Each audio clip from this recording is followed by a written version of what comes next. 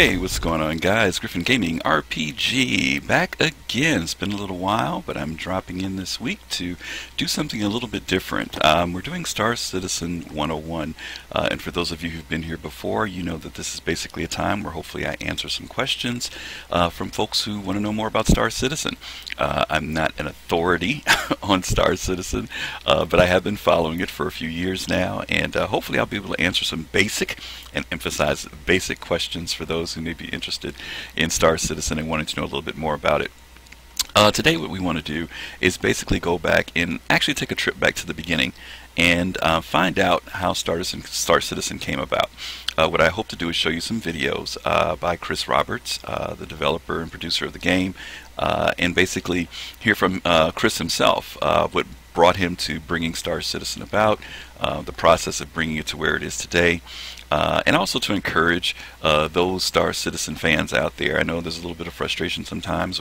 We're all waiting on the next update of 2.5 to be released, which is very, very imminent.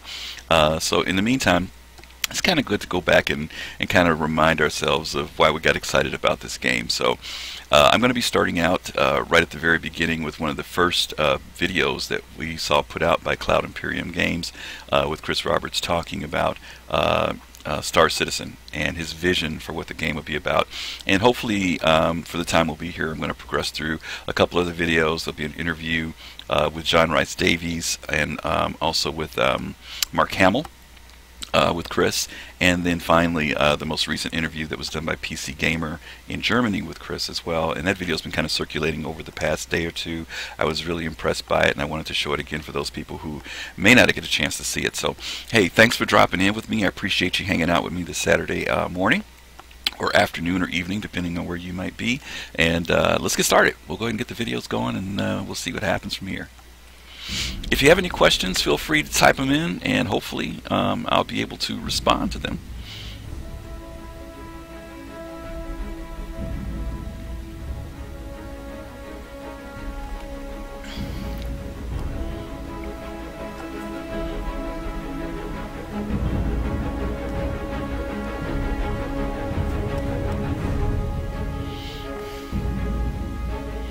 I am a space sim.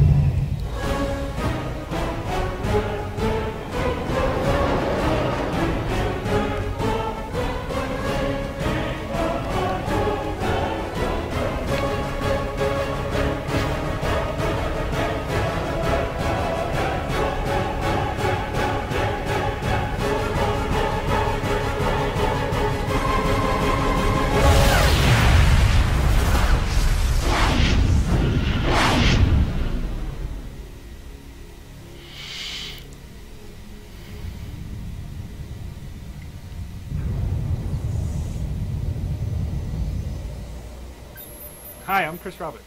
Ever since I saw Star Wars as a wide-eyed 8-year-old, I dreamt of being a hotshot pilot saving the galaxy, or a lovable rose making my way across the cosmos. It inspired me to make Wing Commander, and it's influenced everything I've done since then. 10 years ago, after 20 years of making games, I was burned out, so I took a break. But I never stopped playing games nor loving them. And now, I'm ready to come back, and I'd like to show you something I've been working on.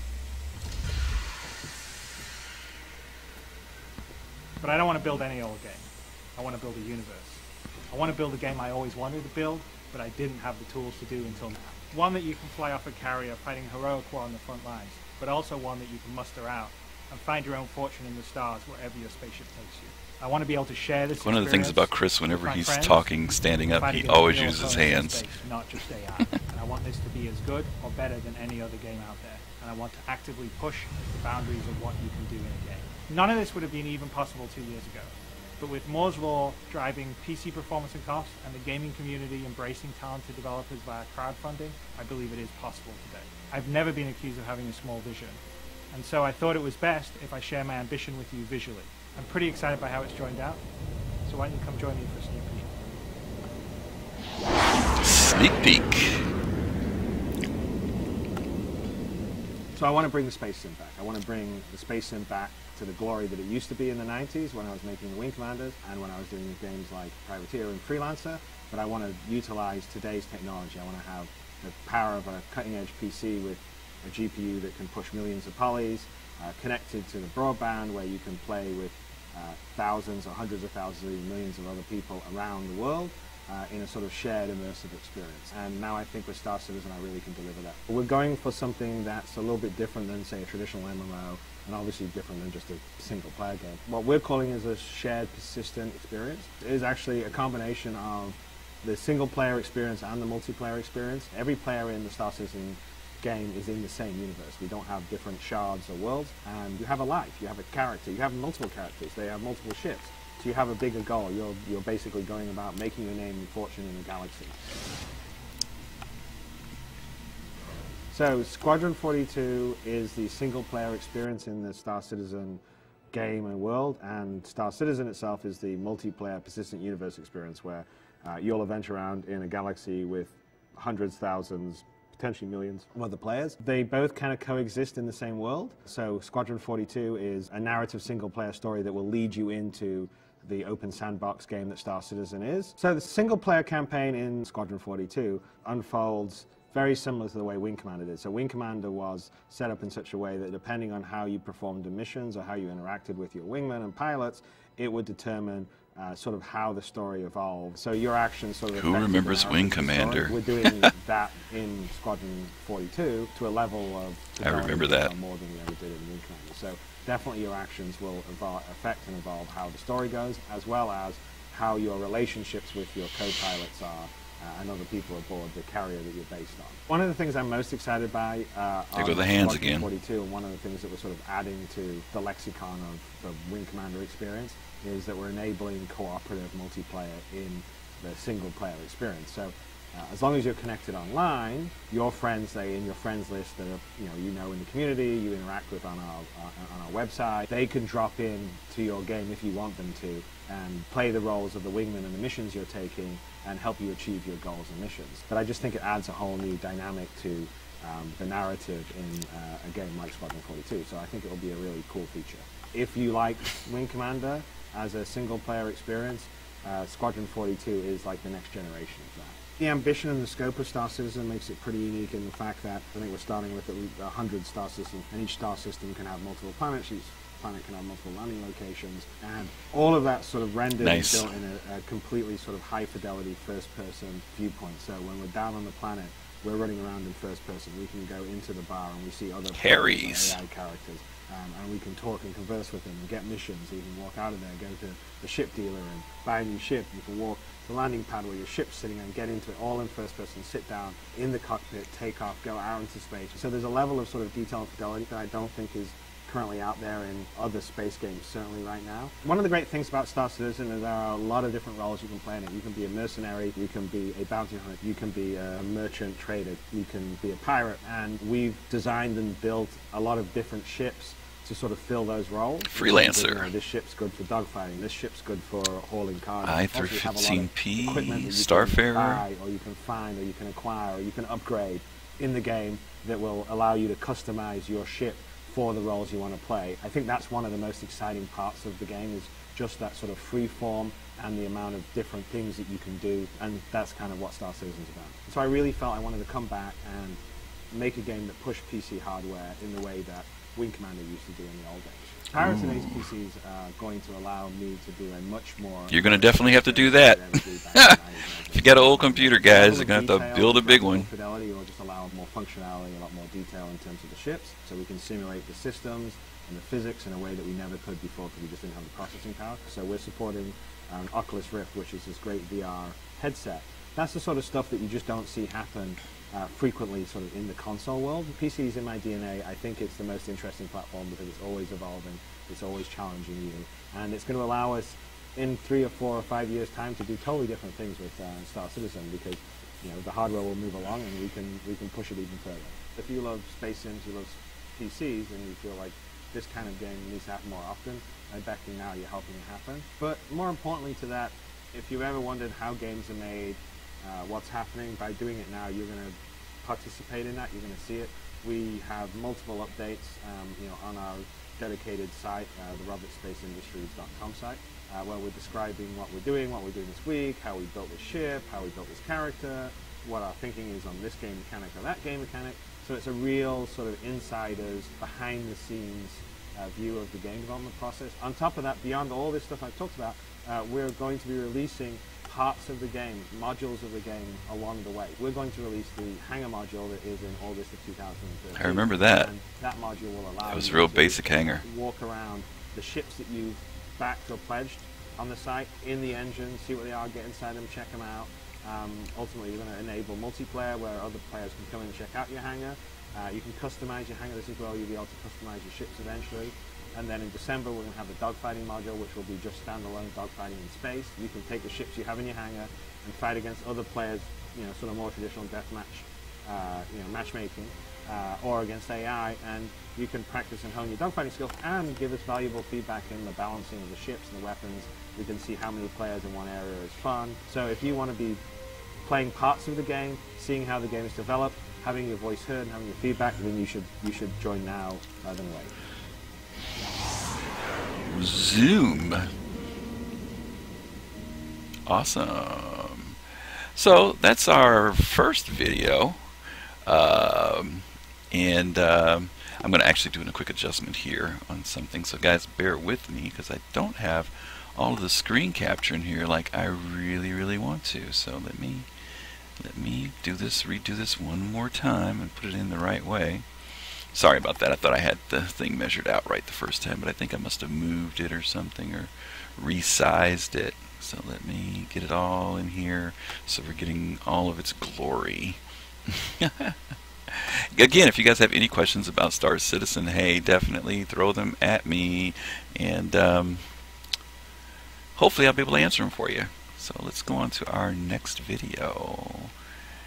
Here we go. Let's see, we did that one, and this one's next. Here we go.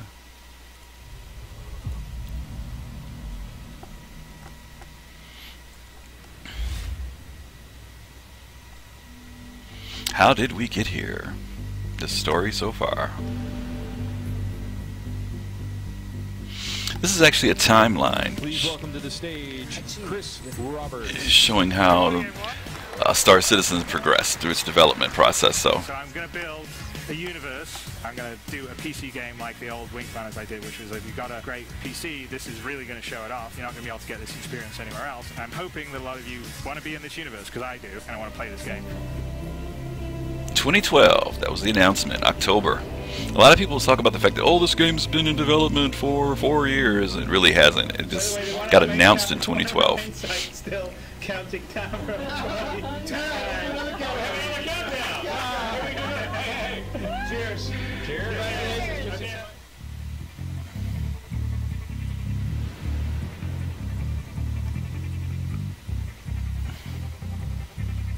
First office opens February 2013. And you can see the huge staff, right?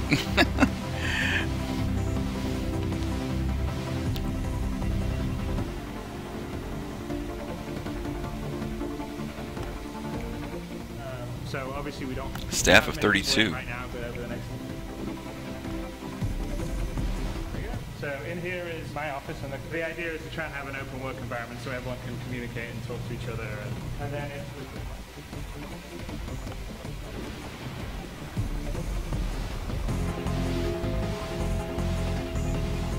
Staff goes up to 40. So this is the basic hangar.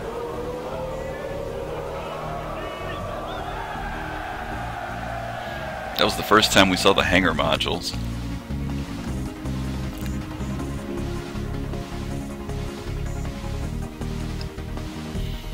Foundry 42, that's a studio in the UK.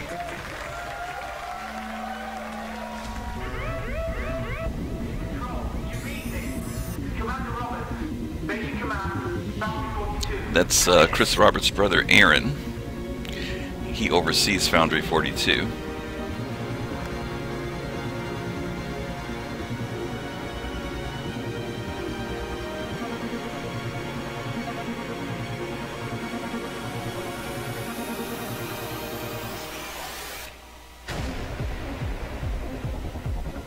Folks in Austin, Texas, doing some upgrades to their studio. Got 60 staff so far at that point.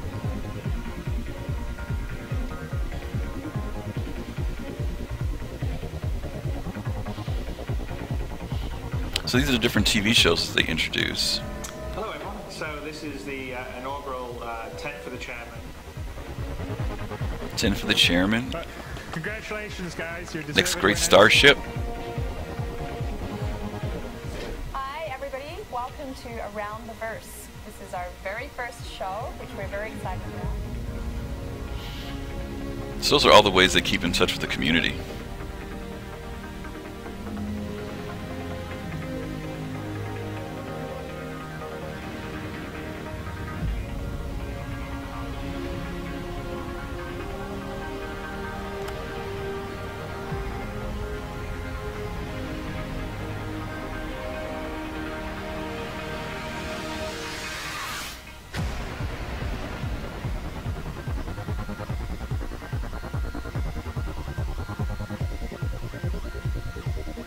Well, welcome to the new office.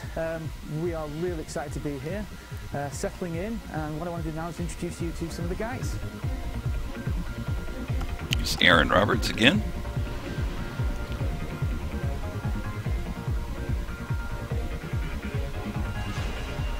Here's the dogfighting module, Arena Commander. The old helmet flip.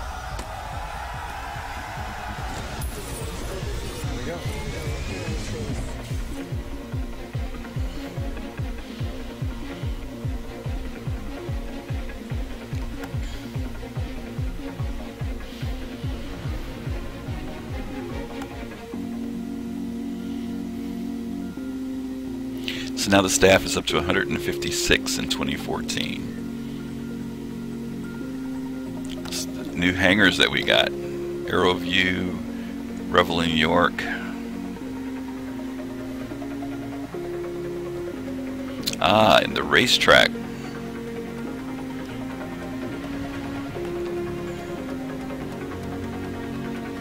Here's the Frankfurt, Germany offices come online February 2015. Current office space that we're in here in Frankfurt. This one? Current office space. Welcome to the office.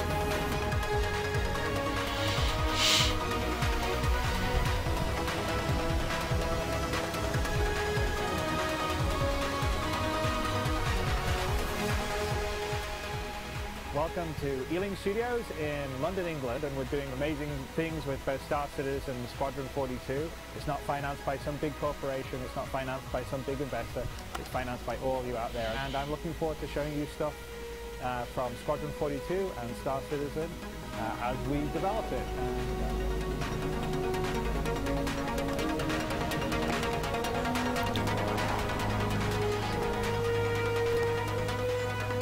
It's the first time we see the multi-crew. This is actually pretty cool.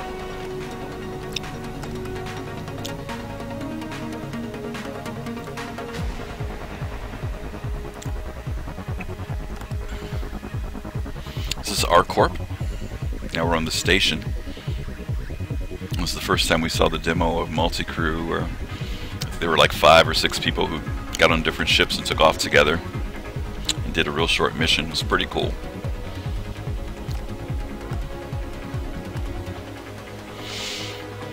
Again, we're just doing some reviews, some videos with Chris Roberts from Star Citizen. If you have any questions, feel free to type them in.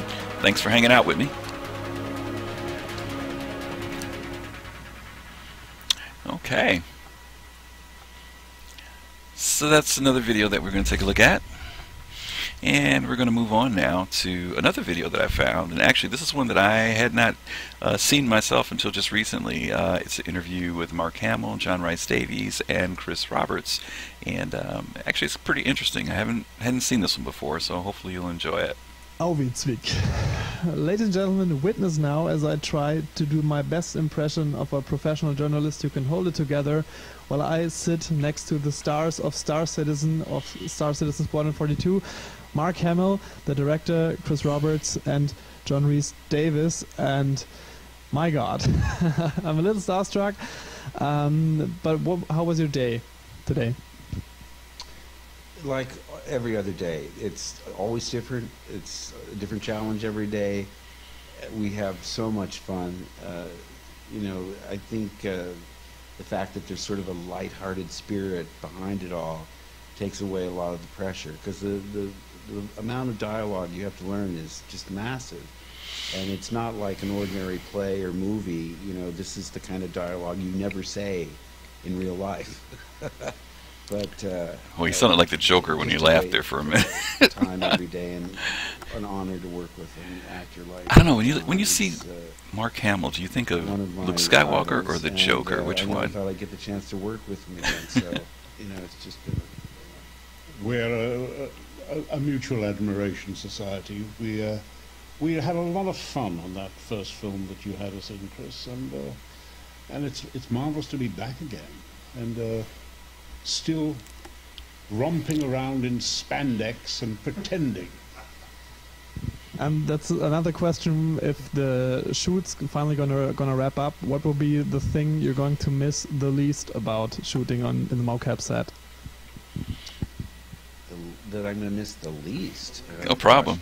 Well, thanks for hanging out, Def. Appreciate it. Of getting used to those outfits. There's no dignity there. You look like sort of there's a penguin-like quality.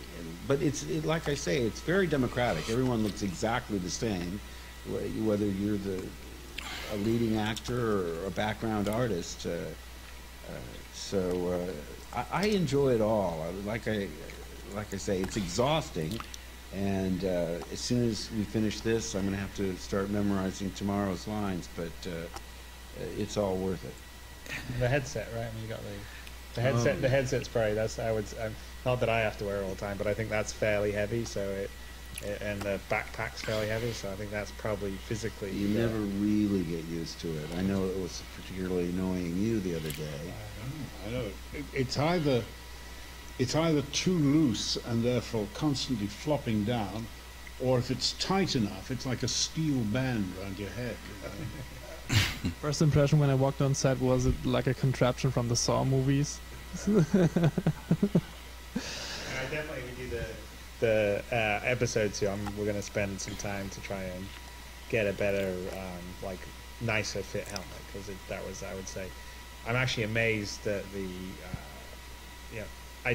to me it doesn't feel like it affects anyone's performance, but I definitely know that it, between the takes, everyone's like, this is tight, and when I've tried it on, I'm like, oh, this is pretty heavy. But I think what it is, I think when you get into the moment, you're in the moment, right. And then afterwards, between the takes, it's like, oh, this is a bit tight for me, let me adjust it. But yeah, I would say that's probably the physically tough one. When you watch the DVD extras on the Planet of the Apes movies or Avatar, and you think, well, I'd really like to try that sometime. Just because it's something I've never done. It wasn't that way when we were doing Wing Commander. And it has its own set of problems, but like Chris says, it's the same basic skills you use in any medium. So it's as unusual as it is, it's strangely familiar. Yes, it is. But some of the rules that you've learnt as a screen actor just don't work. I still do not understand, Chris, how it can be that I'm walking in a big circle like this because our set is too small, and you are digitally going to have us walking in a straight down line down this 5 kilometer long. Well, because we have everything, we have all your motions, and we have what you're talking all in 3D. So we can actually sort of adjust your direction to be straight instead of circular. But I actually, long term, when we do episode 2, we're going to shoot on a bigger stage, because it's. I would prefer to have more space to play in, because it's just it's just easier to play rather than have to think about other technical things like, oh, I'm going to run out of the volume and I need to start turning around. But you can fix a lot of it, because you basically the advantage is you get everybody like everybody's body, wherever all the motions are all in 3D, plus what's happening on your face, all in 3D, and so then you can literally manipulate it any way you want. That's other cool. than the issue is that the more you want to diverge from what you shot, it just is going to take a little longer to get it to that. So generally you want to try and shoot something that is close to what you're going to put into the game. And what they can do, we were sitting learning our lines, and Ian Duncan, who's playing the player, said, "Hey, look at the monitor," because we were just in two folding chairs, and we looked over at the monitor. And Hannes had us sitting on a big white comfy sofa. I guess he was just bored and decided to. No, Hannes has a good fun. He just sits there because he sets the scene up just to block the stuff out, and then when he set it up, then he starts. Like when people, like when you're off in the back, he always puts couches there, dresses it around. Can he make me look tall? That's the key question. Really? He can. No, totally. He can. Make me look more like Brad Pitt. Come on, while he's at it. Now in the game, the player has the possibility to affect the way the story goes. How's that for you as actors? Is that an interesting concept to always reinsert yourself in a certain point in the story and have it play another way, or would you prefer it if the story would go in one predefined path? I remember being in grade school and discovering those books that would say, if you want the detective to go to the attic, turn to page such and such. If you want him to go in the basement. And I loved that concept. Even as a kid, I thought, wow, I can control the storyline to some extent. So to take it to the lengths that they've achieved here is just mind-boggling. It's got to be a great adventure for someone to be. He's the leading. The player will be the starring role in this storyline. It's first person and that's cool. Unprecedented as far as I know. But you can only address the player directly in certain situations. If, as I did, I think yesterday, when I make my confession of how wrong I've been, and then instead of finishing it off talking to Mark, I suddenly talked to the player. And this might present a problem. It might not be usable at that point because the player could be behind or any other part. And just getting that's part of. So we have stuff that, like, when you talk to the player, we don't know if the player's going to be here or the player's going to be there. So we, like, you'll play it to Ian as playing the player, and we'll know in 3D space that's where he was when he did it. So if the player in the game is over here, we can sort of turn your head and your eyes over there, and the performance is generally the same on the face. That's amazing. But yeah, if he's like literally right behind you, then that's a problem because you can't. You can pretty much do that without that. So probably what would happen in the case of the player was often like you may play it over your shoulder, or you may just play it straight ahead. But yeah, that's some of the sort of R&D and tech that we're working on to sort of take the performance and the essence of the performance, but also occasionally have some level of what you call procedural manipulation on top, so you account for where the player is, because if you played this way and the player's standing over there, it would look really silly, right? So basically we would just move the head there and then you play that way. And so really, if you think about it, like when you move, it's like really what would be your head and your eyes, because the rest of all this, if you actually look on those cameras, if you actually look at them as they move around, it's fixed to your head. Most of all this all plays exactly the same. It's really where your eyes go and where your head turns. And so once we know that, we can sort of translate it appropriately to the player. And you can always go back and do it again. I was telling you today that my boys were playing. Nathan would be trying to do his best, and Griffin, just to be contrary, would do completely wrong things just to see what would happen. No.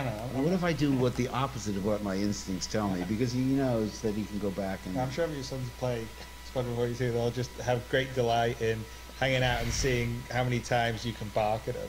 Because we have this joke that, so Ian Duncan, who's playing the player, is a lot of times we can't control what the player's going to do, and so a lot of players will just not do something, or they'll be off making a tea or coffee or something and come back. So we have cases where pretty much all the time the player, like, you get into an elevator and then you're like, are you going to come? Hey kid, come on, let's go. Kid, we're really waiting for you. And so such a nice. It's like the rule of three. And so we actually have this joke with Ian that, like, who's playing the player, that, like, he we always have to sort of tell them 3 times. So even like outside of work, if we're like going to dinner, text him like, hey, we're outside in the car.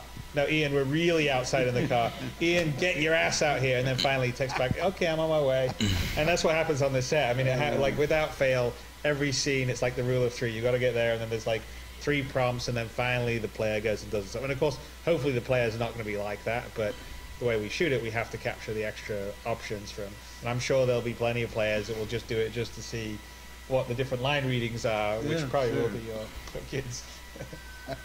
Well, then I should do some wild lines like, clean up your room, take out the trash. Yeah, we like detect. You can find out, okay, yeah, all right, this is, it especially triggers and it's like an Easter egg. What? Wait?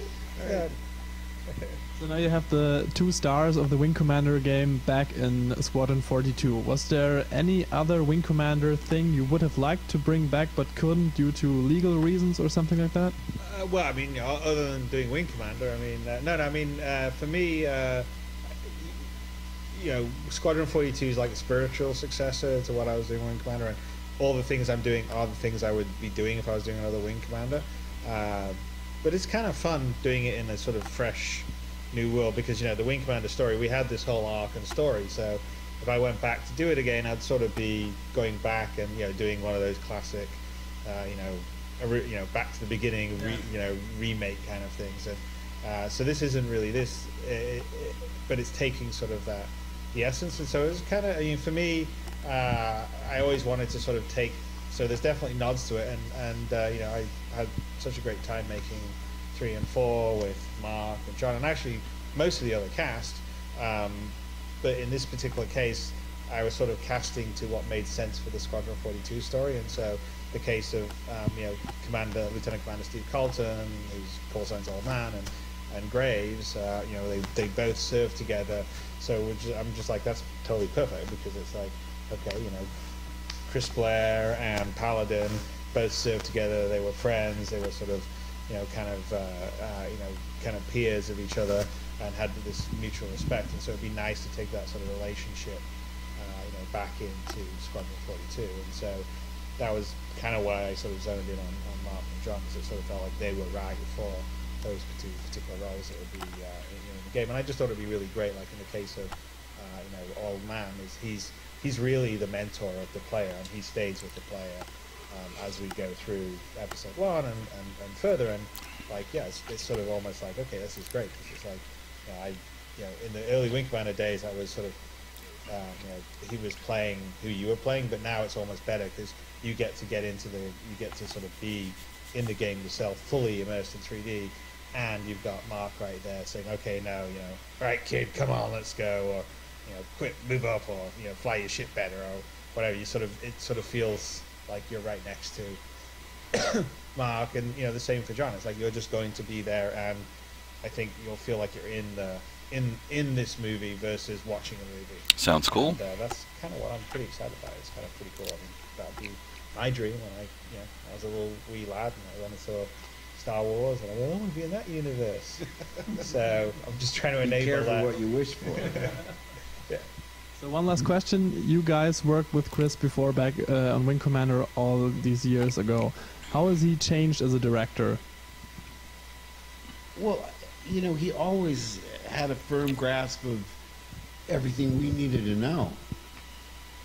He's very specific. He's, you know, he knows what he wants, and he has a very light touch. I mean, it's not like you're browbeaten or intimidated by, you know, his presence.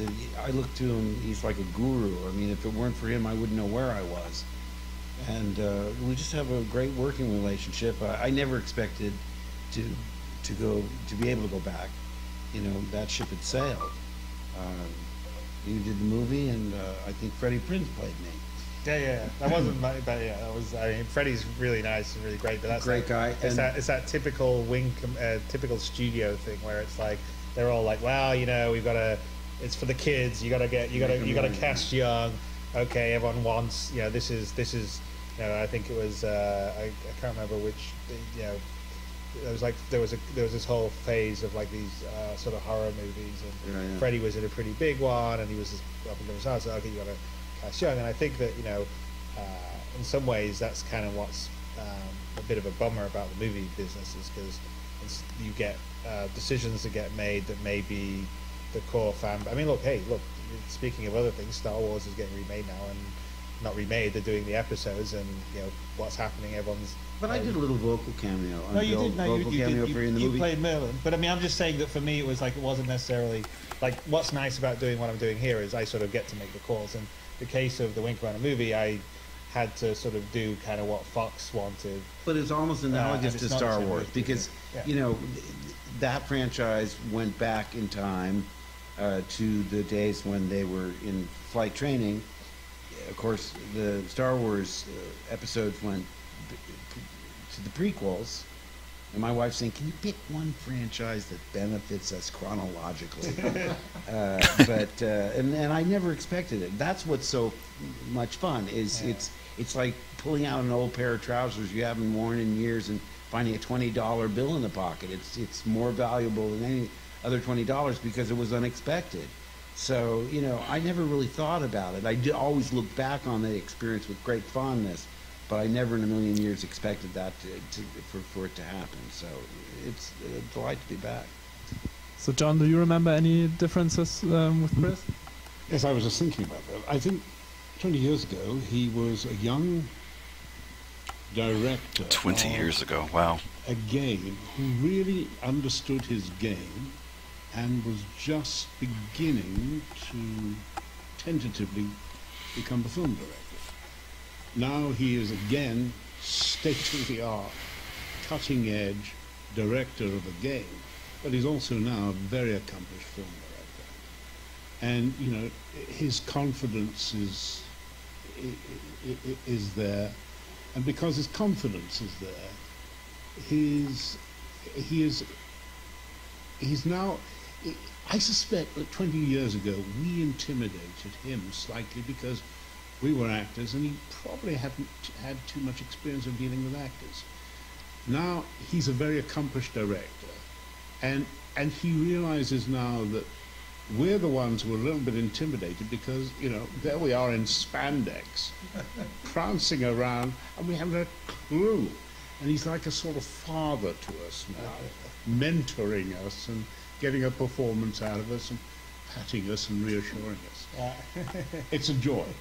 Well, let's see. On my side, I mean, I know I definitely think I'm better now, mainly because I'm older, right? So there's and also I did about 10 years of movies, mostly producing, but I was very active as a creative producer, so I was there on set and editing and development. But I kind of, for me, the nuance of storytelling and character and emotion, I think I was only beginning to understand when I was doing the first Wing Commanders, and it's one of the reasons I went into film. And there's a certain, it's like the subtlety of performance. It's like, I always like to say that it's the reaction shot, it's the shot on the face, not what someone's necessarily saying.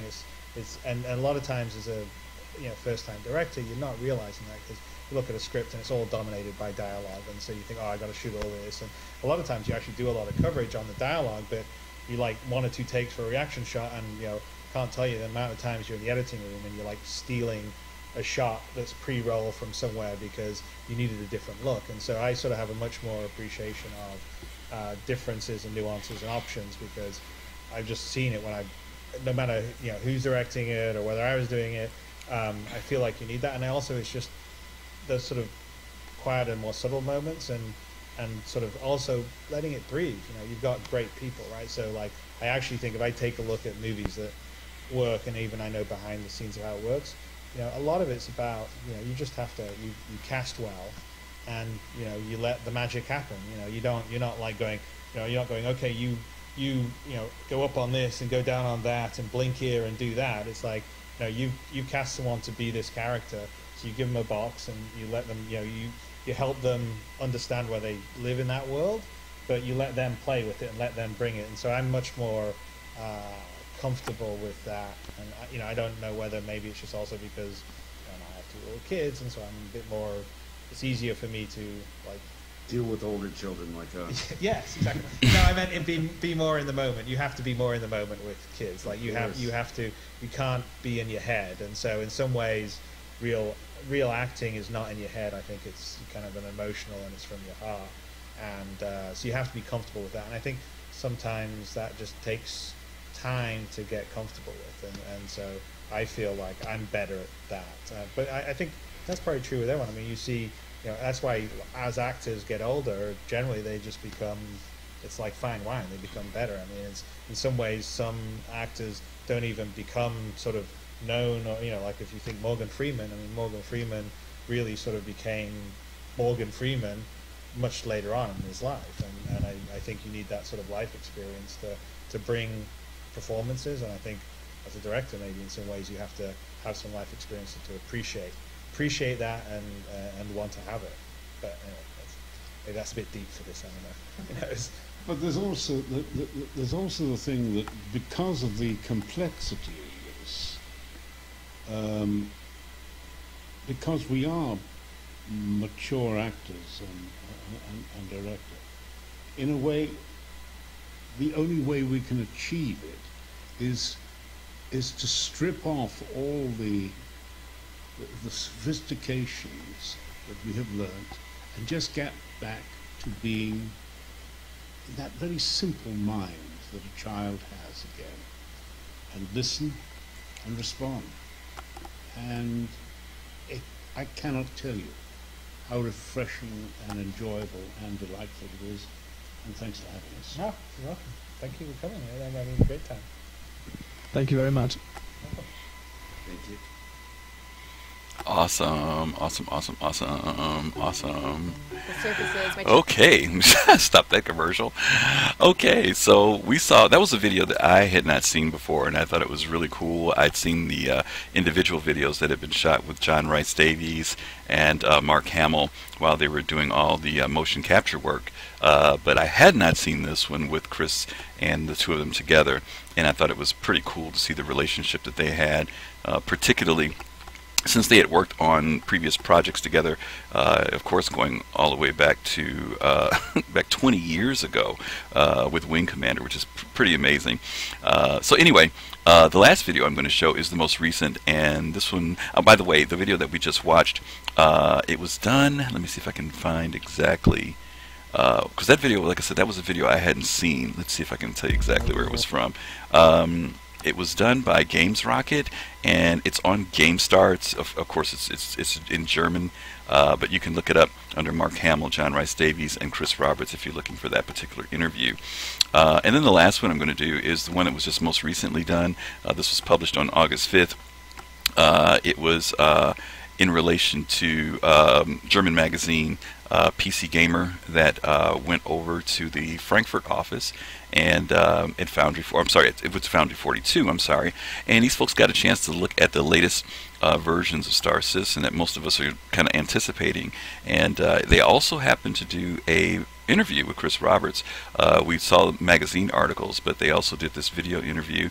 Some people have just been showing it this weekend. I saw it and I wanted to share it with you guys, so hopefully you guys will dig this.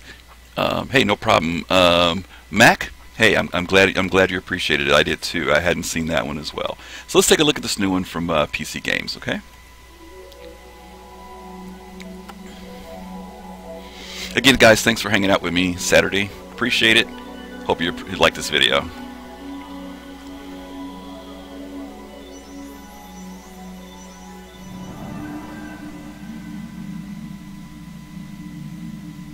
Back in the early days, very early days, the original Elite on the BBC Micro was pretty cool. I was making games on the BBC, and the Elite came out from David Braben and Ian Bell, which was cool.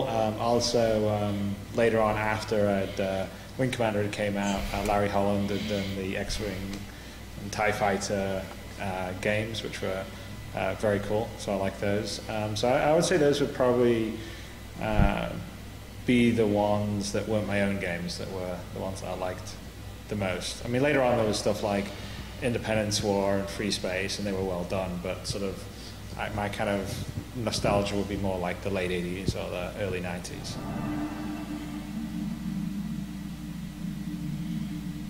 Well, I mean, so the inspiration for Wing Commander was just essentially watching all these movies growing up as a kid. You know, Star Wars was obviously a pretty big one, but TV show like Battlestar, the original Battlestar Galactica, and also, you know, films that aren't science fiction, but like Top Gun or whatever, where you sort of, I wanted to be in that movie that I saw.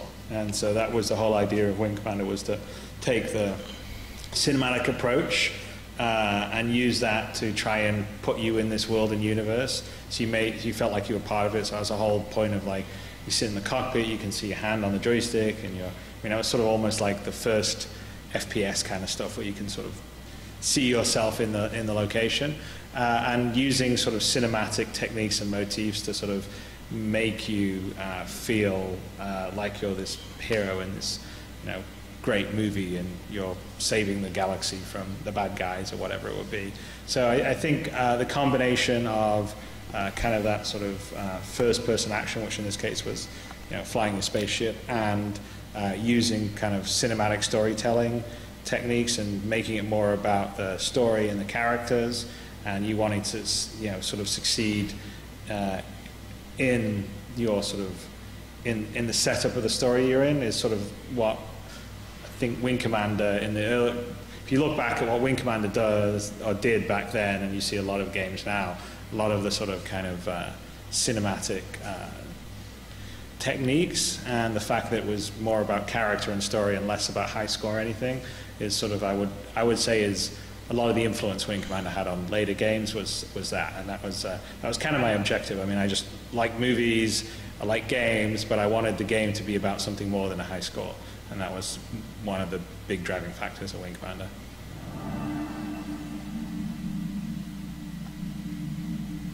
Well, I think the biggest thing that we're concentrating on right now is the ability of all the players to sort of communicate and work together and sort of be in the same space together. So some of the things that are different with Star Citizen than, say, some of the games I've done before, like Wing Commander, is the multiplayer aspect. And it's also the multiplayer aspect in terms of not just you're in individual ships dogfighting against each other, but you and 3 or 4 or 6 or 7 or 8 of your friends could all be on one ship operating it together, you know, going wherever, down to a planet or down to a space station, or getting in a dogfight in an asteroid field, and you're sort of doing it together, and you can look over to see your friend driving the ship, or you can go back and see someone manning a turret. So that aspect of sort of cooperation and interaction with your friends to do stuff. So a lot of it cooperatively, some of it may be in opposition, but I would say that you would, more often than not, even when I see people play the sort of early alpha builds, they're sort of doing things together, and it's actually really quite cool. So I think that's a key element to sort of the early fun, because we're still at the formative stages of putting the systems in place and the missions and the various kind of gameplays that will give you the structure to exist inside this world. So that's important to me. And then the other thing is just to make sure that the general game mechanics themselves are simple enough, like whether it's running around on foot shooting a gun like you would in an FPS, or flying your ship and getting involved in dogfights, or EVAing around. So getting those to be fun and accessible, you know, a combination where they feel like they've got enough nuance and complexity where if you really want to concentrate it, you can get good at it, and you can be better than someone that's sort of casual, but enough, but not too complicated where you can't, you know, it's too difficult for someone that just has started to get into it. So we're sort of working on those balances.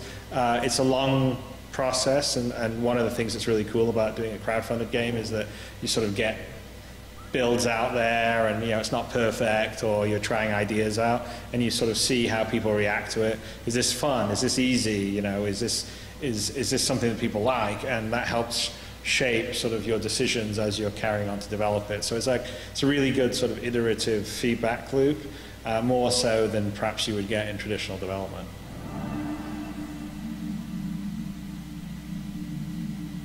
Well, I mean, it's always a challenge. You know, you're never going to make everyone happy all the time. So what I tell the development teams is to concentrate on what they feel is right, and when they're listening to the feedback from the community, you should listen to it, but you should really sort of only take on things that you resonate with you, that agree with you. That's the way I look at it. So I look at the community that we have, because I know there's no way that everyone's going to get the game they want, because it's just impossible, right? I mean, if there's 8 of you going to get lunch somewhere, deciding on where to go to lunch is difficult enough. So, you know, you have 1,000 people or 100,000 people or 1 million people, it just gets worse.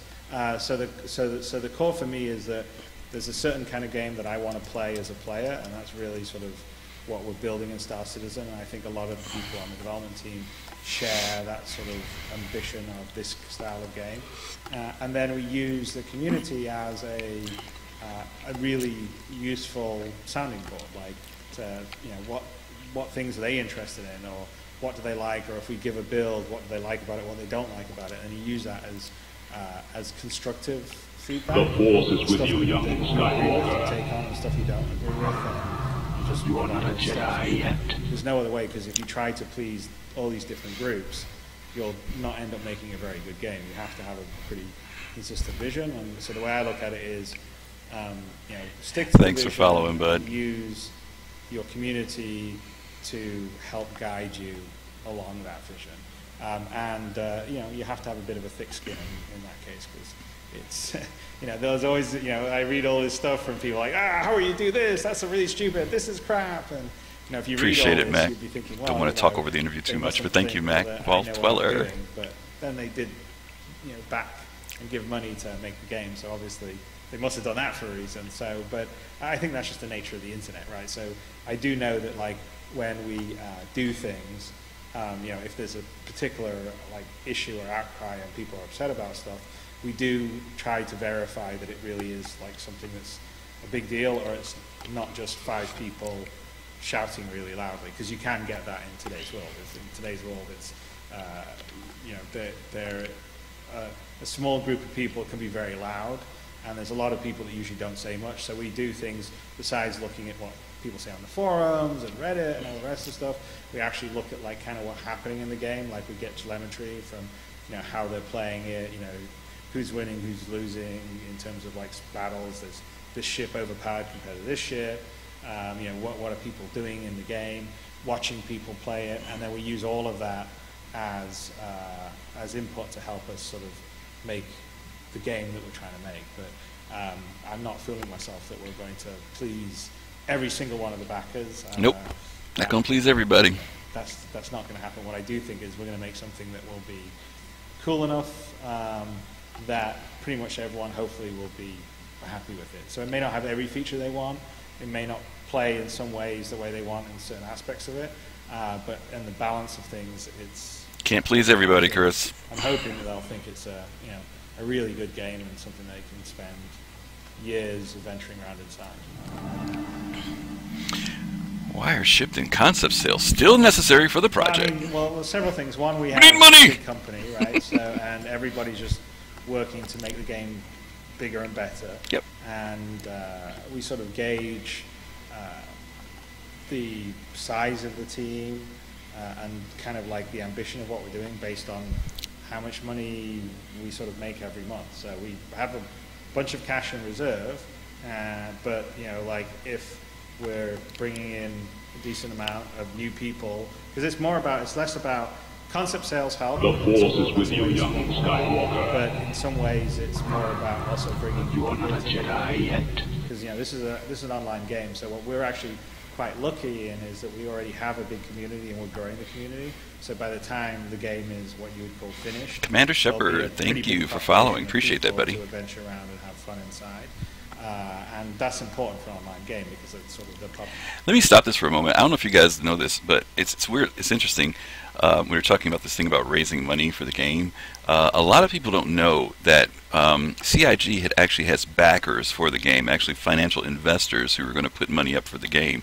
But Chris opted to do this GoFundMe style raising or crowdfunding style to show the backers that there was a demand and a need that people would be willing to put up money to have a game developed based upon his vision. And so even though people think, oh, these raised $118 million, blah, blah, blah, they have no idea that that money is just the money that has been crowdfunded. He still has financial supporters who are willing to come behind and invest in this game behind the backers, which is actually cool. So when people say, oh, they're running out of money, no freaking way. They're not going to run out of money. The backer money is what's being used up front, and then, of course, the investor money would be brought in later. So just a tidbit of information there. Population and community sort of dictates the success. So part of why we're doing, we share the stuff earlier to bring the community in.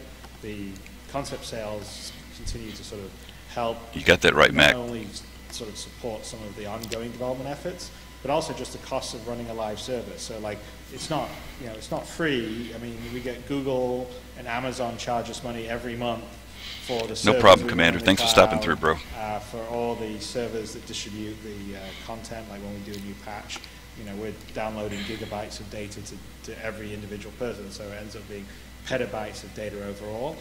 So it costs us money to run things continually. So all the builds we give backers, turning around, getting the feedback, doing it all, that just costs extra time, takes extra time. Like we have to make those, like work at making those builds as stable as possible, fix the bugs, and of course, if our engineers are doing that, they can't be working on new features. So there is a cost involved in running sort of the live game as we are doing now. But again, like I said, I think that is something that makes a big difference in terms of the ultimate quality of the game. And things like concept sales or new people joining early, it's just helping sort of support that, as well as sort of create this big feature set. So for instance, a good example is you guys were visiting here in the German office, and we showed you the procedural planet work that we're doing, and we wouldn't have done that. We wouldn't have been able to afford to do that if we had just sort of raised our money and stopped. So that's all part of kind of the continual fundraising. We had a stretch goal for R&D into procedural techniques, but that was just R&D. That wasn't promising procedural planets and moons for everything. But now we're going to do that, and we're doing that because we've been able to continue to bring new players in and continue to bring money in, and that new money just gets invested into making the game bigger and richer and deeper. And so that's kind of like my objective and goal is I want to make this game as cool as possible. I don't really care about making money, so all the money we can get in is really just about being able to hire the best programmers, the best artists, the best designers. Ooh, you won't hear many people say that. You don't care about making money. An even cooler and bigger world. So, I'm not really going to apologize for the concept sales for that, because for me it's just it's a way to make the game cooler and bigger, and ultimately I think everyone at the end of the day will be thankful of that. I mean, you wouldn't see a publisher invest this kind of money into this game with this much ambition, especially on the PC. And we're just doing it mostly because there's a community out there and a fan base out there that this is kind of their dream game, and they're willing to support it. And I'm really thankful for that, because it enables myself and the team here and the team in the other studios to deliver that. So it's just all about making the game as cool as possible. And if a few more ships help make it even better, then great. Yes, Chris, make the game as cool as possible. The game's become bigger and bigger right now. So it's an ongoing. Oh, that question went by way too fast. I'm sorry, guys. I missed all that question. The game has become bigger and bigger right now. How does that influence the further development? Well, so it's an ongoing. So one of the challenges we have. It's too close. Because, we're building such a big, ambitious game, and then, of course, in some cases, like the procedural planet stuff that wasn't originally part of the plan, we've worked on the technology, we're really happy with it, and then we want to deliver it into the game as soon as possible, because we think it's going to provide a huge amount more sort of play experience and opportunities for people to do. It does create a bit of a conundrum, because when you make something more complicated or bigger, of course, it's going to take a bit more time. It definitely takes more people and more investment, but expectations in terms of when you're going to get the game, it's like someone from back the game in 2012, and we said, well, we're going to have it done in 2 to 3 years time. Yeah, but we were going to have something that was a lot more kind of sort of smaller, you know, more focused in terms of experience you could do, but not have all the extra fidelity and detail that we've been adding into it. You know, if you don't really know the process of building this, you go, why some of these things taking as long as they are? And you know, I mean, the real answer is, if you know, the more complicated it is, and the bigger and the more ambitious, of course, it's going to take longer. And you really want to spend the time up front to build the systems first rather than retrofit them. So like, there's two ways we could have done, could have moved forward on Star Citizen. One would have been to have a much smaller game. It doesn't do all the stuff that we're even doing right now in the alpha, because some of the stuff we're doing in the alpha we weren't even promising back in the day. And then just sort of add on additional modules or revisions of the game to get it to the ultimate vision, which is what we're shooting for now. And that's one way to do it. And the other way is to sort of go, okay, well, this is where we're aiming for now, so let's make sure that all the systems that we're building will be able to handle that. And that's kind of the approach we're taking. I'm not necessarily sure which one is, you know, better. This is the path we took.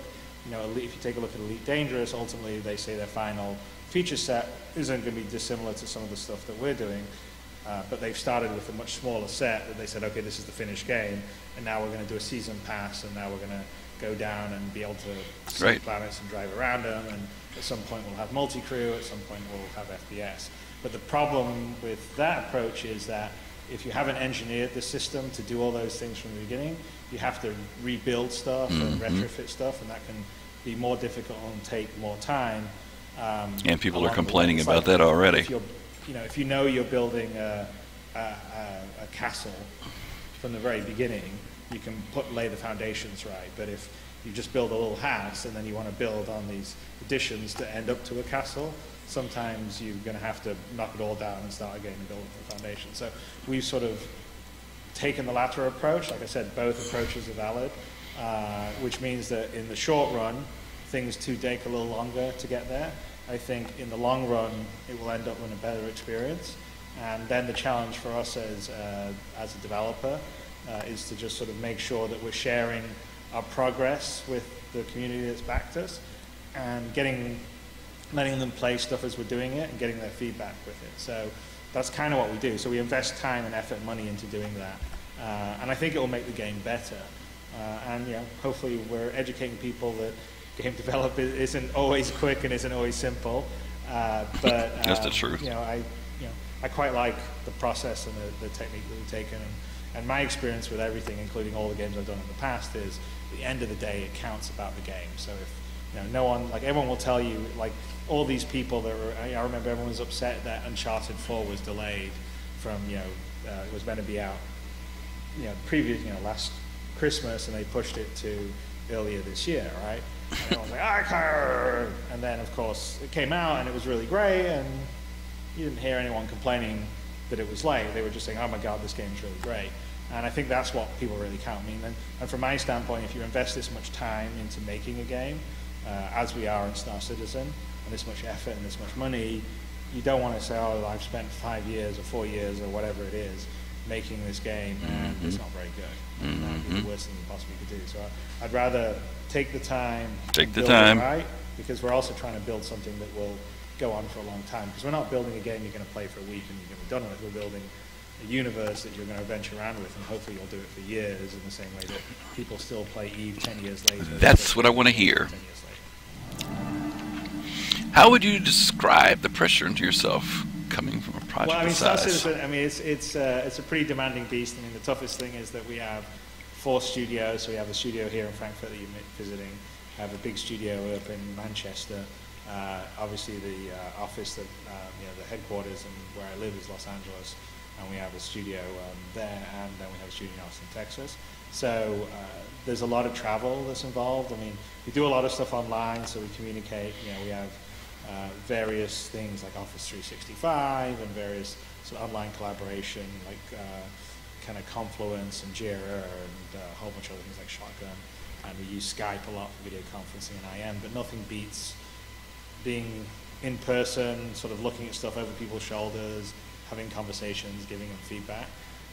So it just means I do a lot of traveling. So this last year and this year I've been doing a lot, which is kind of tough because, I have a family, 2 little daughters, and so, it's a bit of a sacrifice to sort of be apart from them as far as that goes.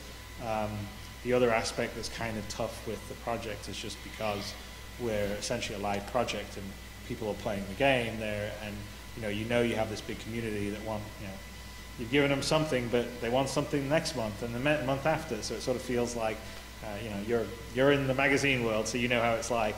You got to publish. If you don't publish, you die basically. So you have a little bit of that pressure that you wouldn't normally have in a typical game development. Would be like, okay, here's our project. We're going to work on it for 3 or 4 years, and then we're going to show it publicly and announce the date it'll be out, and then everyone sort of crunches to make that date. But you have quite a while where you're sort of working behind closed doors, and you don't have the same sort of public pressure to continue moving forward that you do when you're sort of public the way we are.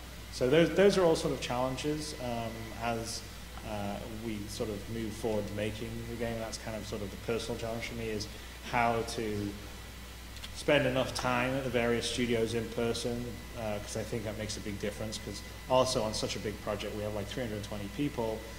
A lot of people will just be, they're the person making the weapons or the person working on the flight system. They don't have the big picture, and we, do have like higher level sort of various like art directors or lead engineers or lead designers that have a bigger picture. But really, part of my job is also going to all the places, making sure everyone's kind of staying on board with the overall picture and vision of the project, making sure that the different teams working on different things are all sort of fitting into that. So, in terms of managing and directing a project, it's probably the most challenging one I've ever done. There's nothing I've done that's been of this scale. And the fact that you're doing it publicly is also, it's always challenging, and there's a lot of travel involved. So, that's challenging. So I would say those are kind of the sort of the personal challenges that come in. But, ultimately, and I've said this before, the biggest, driver or critic is myself. So like I'm making this game because this is the game I want to see happen and see play, and I can see a vision very clearly of how the game will work and be and interact. And usually when I'm there, it's like I sort of have this obsession of getting it out of my head and seeing it onto the screen. And so, for me, like I said, the biggest critic or driver is myself. So if I don't do that, I don't get it from here onto the screen, then I'm angry with myself. And, that taking longer than it should, that makes me, no, we need to get further, So I would say, probably more of the pressure and stress comes from myself onto myself than, or everyone else out there waiting for it. Even though I know they're all very, very keen for it, I'm tougher on myself than they are. And I think that's probably what's made me be able to do a lot of the games I've done, because, the game, even back in the old days, the Wing Commander was still pretty ambitious and complicated. This is much, much more. But without that sort of like stubborn drive to get it from here onto the screen, sometimes you can get overwhelmed with all the work that has to be done. So I don't think that way. I'm like, okay, we're getting here. What do we have to do to get from here to here? And then what do we have to do to get from here to here? And that's the way I think. And so those are the pressures and challenges of working on Star Citizen. What are the next content updates? Well, obviously you guys are out here visiting. We're giving you a preview of sort of the procedural planet technology, which we're going to first share with the backers in 2.7. So right now we have 2.4 out, which is the first one that has like persistence. So your character or ship will persist between game sessions, which is sort of a standard MMO thing, but obviously in a standard sort of online multiplayer shooter like Battlefield or Call of Duty, they don't have that, whereas an MMO does. Your character, you keep your stats, over sessions, and what you accumulate, you keep over long term. So 2.4 had that. 2.5, which is the next one, patched all out. We have a whole new location that's really for the sort of people that are on the outside the law, let's put it that way, not necessarily the bad people. That's sort of like their version of Port Olisar, which is the space station you spawn on right now in in the Crusader setup, which is the mini PU for us. So that will be there as a new location. So in some ways you're going to have sort of two factions playing in this sort of multiplayer play space, which I think will be quite interesting. And then after that, 2.6 is the next one up, which we're planning on finally debuting Star Marine. So Star Marine is sort of the... so we already have FPS in the game, you can play it already. Star Marine's finally coming out. A lot of folks have been waiting on that. But Star Marine is sort of a dedicated game mode, just like Arena Commander is for dogfighting. So outside the persistent universe, you want to test your FPS skills and just come in with some other players in a sort of contained area or map. You can do that the same way that Arena Commander lets you test your dogfighting skills. And inside our world, there's sort of games with inside games, like a fictional game that you can play inside the universe of Star Citizen.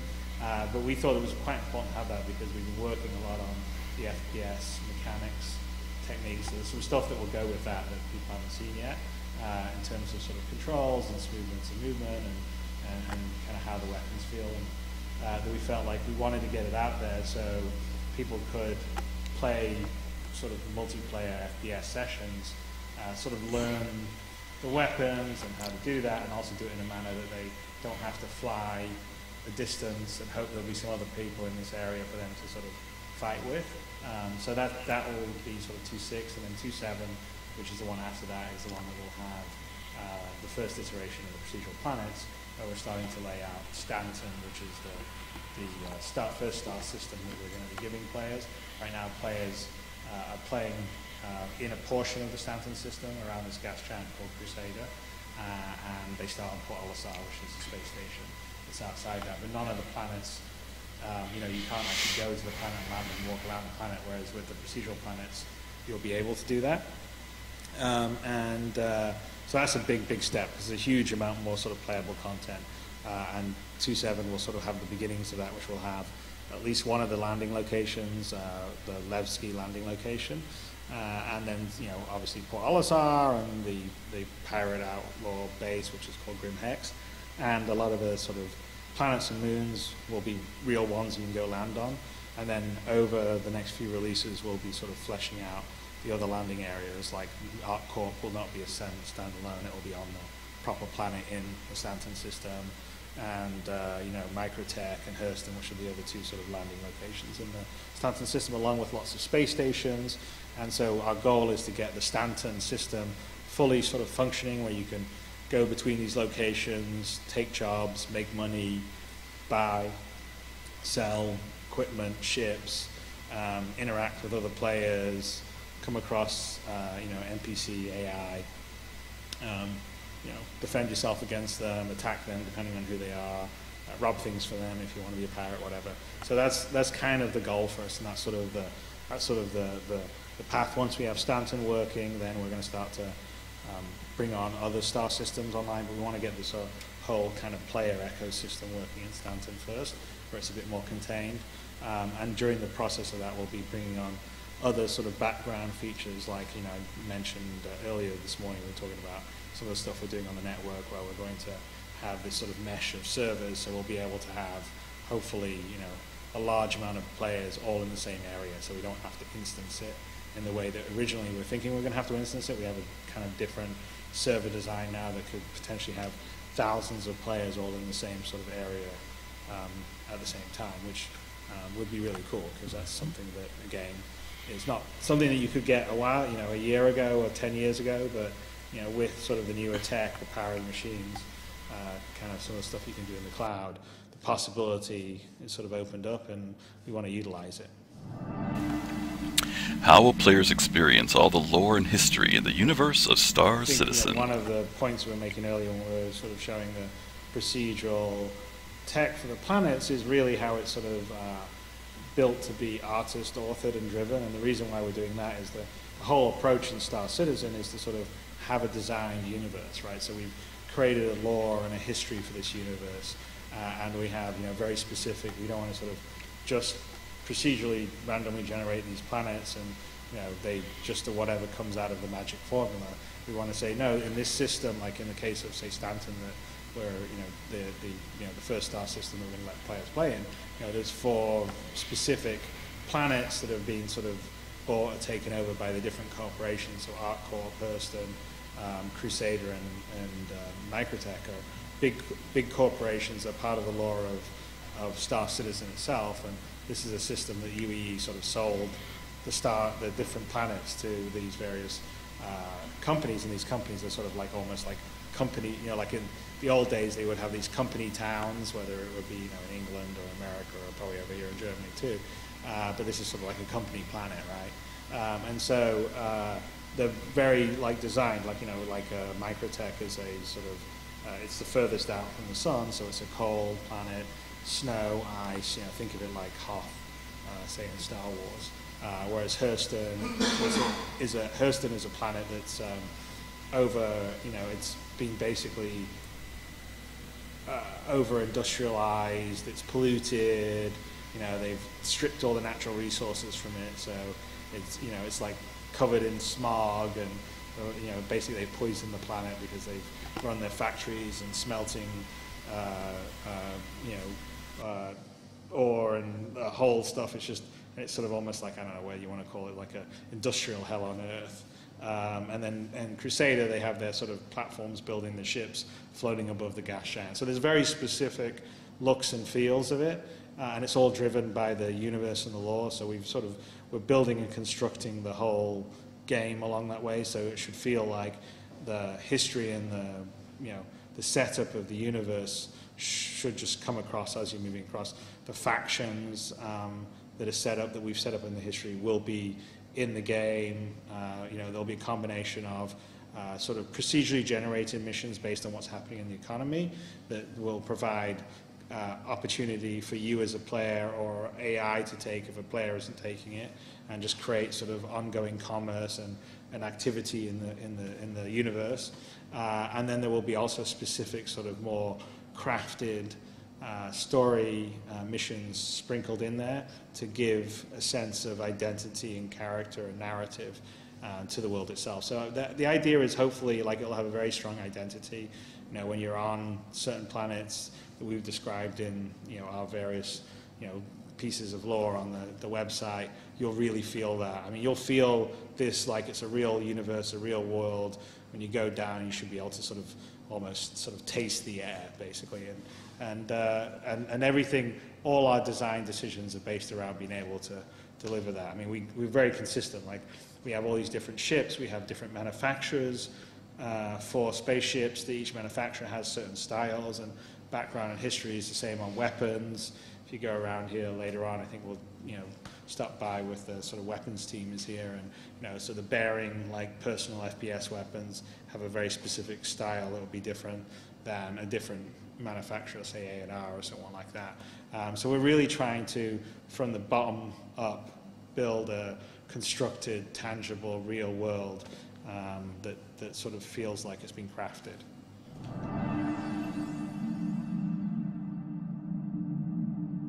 Well, I'm basically remaking Wing Commander with Squadron 42. I mean, it's very much in the sort of flavor of how I would have done a Wing Commander.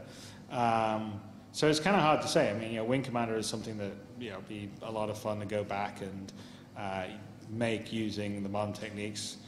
But again, that is pretty much Squadron 42. Is I'm essentially doing what I would have done for a new version of Wing Commander, but obviously in this newly created universe and world.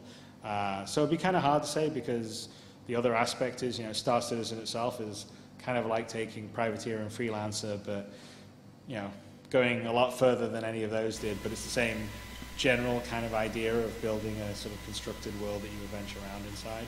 But of course it's in the Star Citizen universe and has a lot more fidelity and, a lot more ambition.